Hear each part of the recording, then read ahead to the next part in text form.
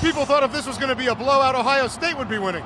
Well, we thought it was going to be a blowout Florida, so like my boy Joe Kim Noah said, the Gator boys are hot right now.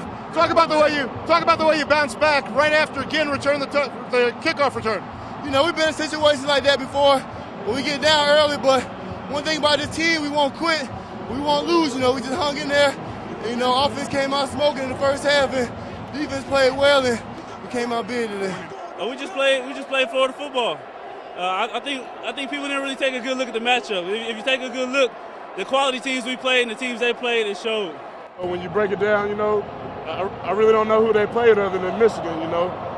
It really kind of hurt them. Like I said, they really didn't have an identity. You know, they haven't been really tested this year, you know, by any great teams, you know. And, you know, the scoreboard showed tonight, you know, what the SEC is all about. If you look at it now, the SEC is the toughest conference out there. Can't nobody compare that. If you look at LSU, how they torched Notre Dame, I mean, what can you say about the SEC, but except there's the #1 conference out there in the land.